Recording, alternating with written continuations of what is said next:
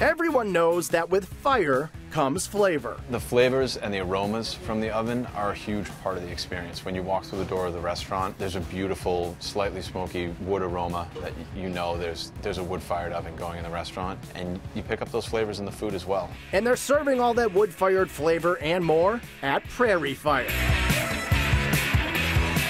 Located in Coolidge Corner, Brookline, Prairie Fire is the latest spot from restaurateur Dan Kerrigan, who's created a sexy spot complete with dim lighting, big windows, and a wood-burning oven situated behind the bar, where you'll always find executive chef Brendan Joy and his team. I've always had a passion for cooking with a natural heat source. We use oak and maple, kiln-dried wood. It definitely brings some smokiness to it, a little different layer of texture, different flavor profiles that you can work with. We have the ability to control temperature a little bit better and really keep that oven running at a very high temperature. And I think that is one of the reasons that the products that are coming out of there are truly special. So Phantom took a seat by the fire in search of the perfect meal.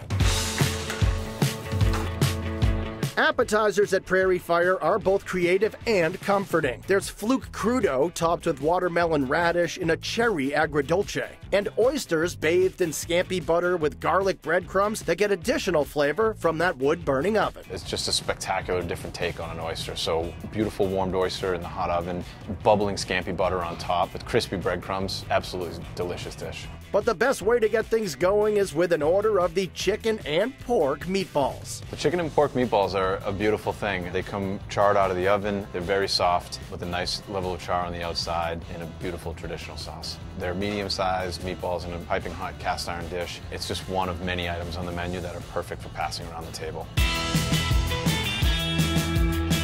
Another option for sharing at Prairie Fire is the Neapolitan-style pizzas. Each one of these pristine pies is made using sourdough, something the chef feels strongly about. Sourdough brings some nice acidity notes to the crust. It lightens the dough up a lot, and the Neapolitan style is just focusing around great ingredients. We do like a little bit of char on the outside of the crust that brings in some nice smoky notes as well as some charred and grilled notes that you would get in a wood-fired oven. There's the simple but sensational margarita pizza. Our margarita is as simple as it gets. We puree San Marzano tomatoes with basil, olive oil, salt, and pepper. The mozzarella is a fresh buffalo mozzarella, and it just gets finished with fresh grated Parmesan and basil leaves. Or you could opt for a pizza with toppings, like this perfectly blistered specimen topped with a mushroom bechamel, kale, roasted leeks, and fontina, or the fennel sausage, Dan's personal favorite. The fennel sausage, I must admit, is my favorite pizza. The thing about that pizza that's my favorite is the house-made fennel sausage itself.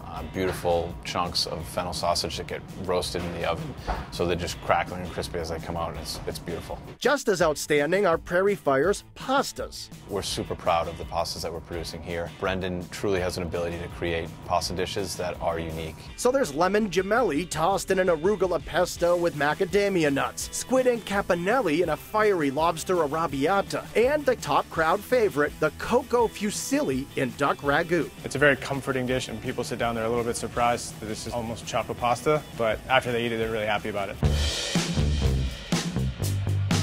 If the chocolate pasta isn't sweet enough for you, you can opt for desserts like the chocolate pudding Oreo cookie or apple fritters served with a ginger snap ricotta. Now that's a treat you may want to keep for yourself. They're very light. You could eat them all yourself and not know you just ate the entire dish. Finished with a cider vinegar caramel and some ginger snap ricotta. It's probably the best donut you've ever had. Chicken and pork meatballs, fennel sausage pizza, coco fusilli, and apple fritters make for the perfect meal at Prairie Fire.